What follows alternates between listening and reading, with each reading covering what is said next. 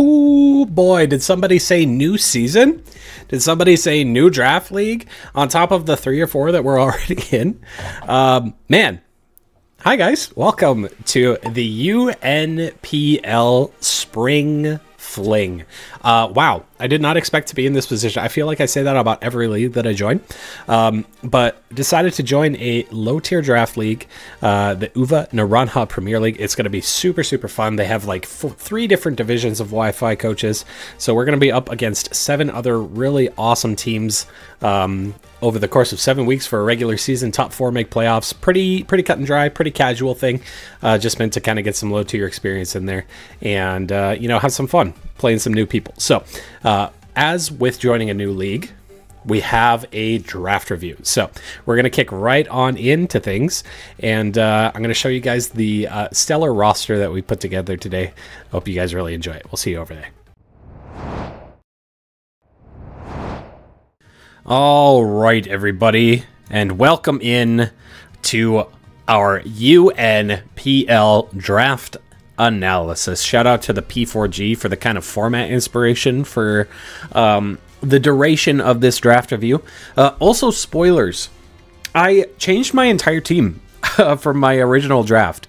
I basically used all my free agent transactions because I didn't really vibe with the team I drafted, and I waited until after the grace period because I'm not a very smart person. So what I have here now is what I'm sticking with.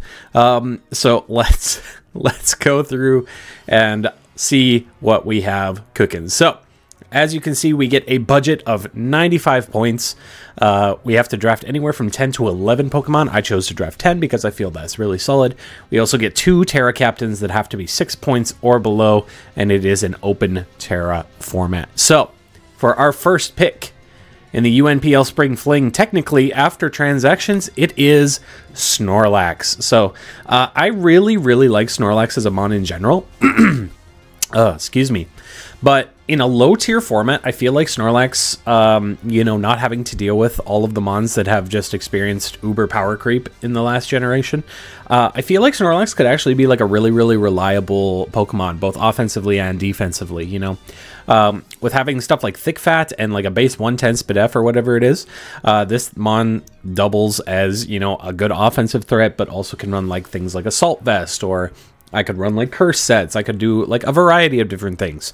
I think that Snorlax, especially only for 11 points, is a really good pillar to sort of build the team around here, and I'm really excited to see what it can do. So that is our first pick. For our second pick in the draft, we picked up another defensive mon, and that is Slowking. No Galarian Slowking in this format. It's a bit too good, but regular Slowking, I thought, you know, I could use a bulky water type. I typically draft balance when I draft, and this team is pretty much on par with normal balance. But the one thing that I lack extremely in a lot of my previous leagues is drafting like actual wall Pokemon. I typically draft mons that have like good natural bulk, but like aren't meant to really take hits. So I'm really excited to have Slowking on the team.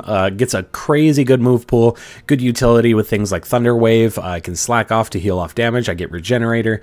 I also get Chilly Reception, which is amazing.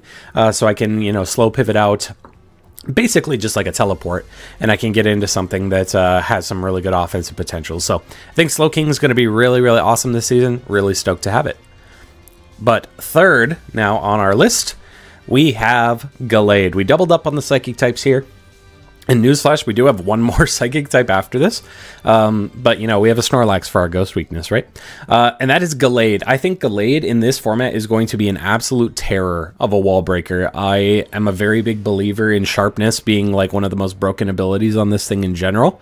And the fact that, you know, obviously having base 80 speed or whatever it is isn't amazing, but having that base like 125 attack with sharpness boosted moves that are all like above base 100 damage now, including stab moves like Psycho Cut, you know, Gallade is like one Swords Dance or like one agility away from just like going absolutely wild into teams. So I'm really excited. Gallade is one of those mons that I've wanted to draft for a very long time in normal formats. So the fact that we get it for a low tier league where I think it has a chance to shine is going to be really awesome. So as we move on to our fourth pick in the draft now, we pick up a Grimmsnarl. I wanted to pick up a dark type to help offset my weakness to Prankster. I also wanted to pick up a fairy type because fairy types in this format I feel are going to be few and far in between, and it also never hurts to have a Prankster mon. So I think that Grimmsnarl is just like the premier screen setter and like status spreader support mon in normal formats. But again, like I've said with my previous few mons, the fact that this is a low tier league, I feel like Grimmsnarl has a little bit more versatility than it normally would have.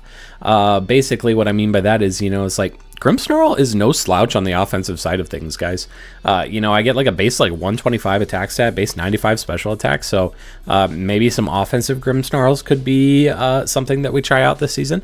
But nonetheless, it's a really good pillar to have on our team to sort of build other things around and help support. So really excited. So to round out our first 5 mons in our first half of the draft here, we pick up a Pawmot. Initially, I had Raikou on the team, and I was really excited to try Raikou, but the more I looked at it, I was like, man, it seems like so average. And which is really a shame because I love Raikou and I was really excited to use it, but I felt like it just didn't really mesh well with what I was trying to do, and I wanted a little bit more wall breaking potential. And I think that Pawmot definitely gives me that. Also gets Volt Absorb to help out my Slowking and 1 or 2 mons that we drafted towards the back end of the draft. Iron Fist is great. We get Knockoff, Double Shot, Close Combat. Like Electric and Fighting Stab is really, really strong. So the fact that we get Pawmot, which is a relatively speedy mon as well, speed is very important. I think that people are going to have a hard time dealing with Pawmot at times, and I feel like the damage potential that we're going to be able to throw out on this thing is going to be absolutely insane. So really jacked to have Pawmot. I've seen a few other coaches in other leagues use it, and they always say it's a really, really fun Pokemon to use. So I'm really excited to see what it can do. So as you can see now, we're at 60 of our 95 points already. So our back half of the draft, we're going to have to get some mons that are, you know, of lesser points, of lesser quality, but that is not true when we draft an 11-point mon in Delphox. This is our last Psychic type Pokemon that I was talking about. I wanted a special threat. You know, we have Pawmot, we have Gallade, which are really, really good physical sweepers. I wanted something on the special side that had really good speed and really good versatility, and I thought that Delphox was a really, really fun option, and I've always wanted to try Delphox out regardless. So, you know, Fire and Psychic Stab is really, really awesome. We get things like Will-O-Wisp, Trick Room, you know, a variety of other different support moves that I think could actually be really, really useful for Delphox.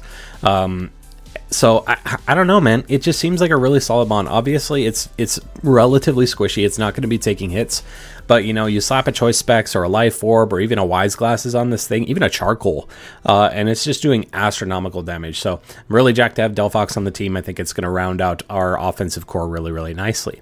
So for our 7th pick of the draft now, we got to start thinking about Tera Captains pretty soon.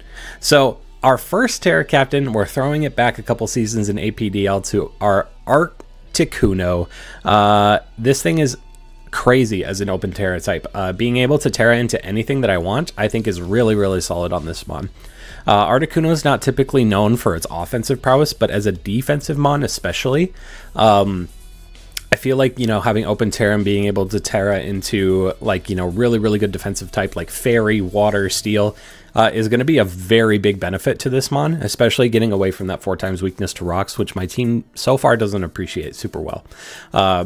And, you know, even if I don't want to go super defensive on this Tera Captain, you know, with my Chilly Reception synergy from my Slowking, I could just go Tera Ice on Articuno, slap a Choice Specs on it, and just click Blizzard, which, in my opinion, could be pretty good regardless. So Articuno is such a fun mon. I know that it is relatively tough to use just because of the hazard weakness, but as a Tera Captain, like I said, I feel like it's going to be a really, really solid option. So on the offensive side of things, though, we have a Dugtrio. This initially was Magmar, but with me picking up a Delphox, I didn't really need another fire type and another, you know, sort of bad weakness, I guess you could say, in like ground and stuff.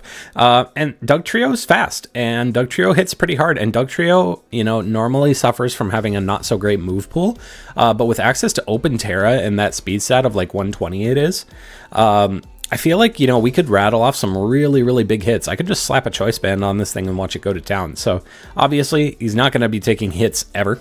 This is like a base 35 HP and like 50 in the defenses, but when it comes to glass cannon, actual mods, and like my physical sweepers on this team are very, very scary in my opinion. So this kind of rounds out the core, kind of a versatile Tera option. Might not be a mon that comes every single week, but in the weeks that it does, I feel like it could actually be really, really solid. So we have 15 points left, and there are a few holes that we have left in our team. Number one, we don't really have any hazard removal. So we wanted to pick up something preferably that could get rid of hazards, and also I need a grounded poison type, so what better than to get a Galarian Weezing. Return of stacks, baby. Obviously with Levitate, we're not technically a grounded poison type, but we can also run two other really amazing abilities in Misty Surge and Neutralizing Gas, which is awesome for me. And we also get Defog, and initially this was a Toedscruel, but Toedscruel just felt really, really bad, and Toedscruel being my only spinner on the team at the time, you know, it's like I don't want to be forced into bringing him on that I don't think is very good, and I think that Weezing is very good, and we pick up yet another fairy type, which is awesome for us. Having two fairy types on this team I think is really, really great. And Weezing's move pool is just awesome. You know, we get like Destiny Bond, we get Pain Split, we get Will-O-Wisp, we get Toxic, we get access to T-Spikes, we get like Flamethrower, Thunderbolt, Sludge Bomb, we get a variety of good physical moves, Strange Steam, Misty Explosion if we want to do that. So I'm a big Weezing lover, and I love Galarian Weezing. I've used it like once or twice in my draft league, and it was like, frankly, it was almost an MVP, to be totally honest. And in a low tier league, I feel like, especially with having that good of a defensive stat, I feel like it could be really, really hard to get through at times. And I really think that it's going to shine here. So with one mon left on our roster, I still have a relatively not great resistance to Ghost apart from my Snorlax, and I wanted a little bit more speed. So why not grab an Ambipom? As you can see, this team is yielding more towards like the physical side of things with my sweepers. My Delphox and my Articuno are kind of my best special attacking options, including my Slowking, which is a little bit on the slower side. But with that being said, you know, having to deal with, you know, base 105 Pawmont or whatever it is, base 104 Delphox, base 120 Dugtrio, and base like 115 Ambipom, teams are really going to have to invest a lot into speed if they want to cut over the top of that. Otherwise, you know, if they see like a bunch of physical sweepers, maybe they dump a lot into their defensive investments, which opens up things like my Delphox and my Articuno a lot too. So, but as far as Ambipom is concerned, I think Ambipom's super underrated, man. This is another mon that I feel has been pushed to the back burner just simply because of power creep. Obviously, again, not going to be super, super tanky ever, but like access to technician boosted moves, access to knockoff, you know, access to like fast U-turns. The pivot potential on this team is pretty dang good too, which I really, really enjoy with like Volt Switch, U-turn, flip turn, that sort of thing, chilly reception. And I think that Ambipom is just a really, really solid option. I can come in, just click like technician boosted fake out and U-turn out and get like some really good chip on something. And it could do a variety of other things too. I have some fun ideas that I want to try with Ambipom this season. I don't know if they're the best thing in the world, but I have some funny ideas. So without further ado then, as I get ready to pop my camera back in here, this is our roster for the UNPL Spring Fling. And it's here to stay because I have no free agent transactions left. So we have Snorlax, Slowking, Gallade, Grimmsnarl, Pawmont, Delphox, Tera Captains, Articuno, and Dugtrio, Weezing, Galar, and Ambipom. So let me know what you guys think of the team. Let me know if you think that there's some glaring weakness or something that's really, really funny on the team, or some really fun set that you want to try. Our first game should be coming up relatively shortly, probably sometime next week from the time this video goes out. So make sure you stick around for that. Like, subscribe, do all of the YouTube stuff, and we'll see you in the next one. Peace.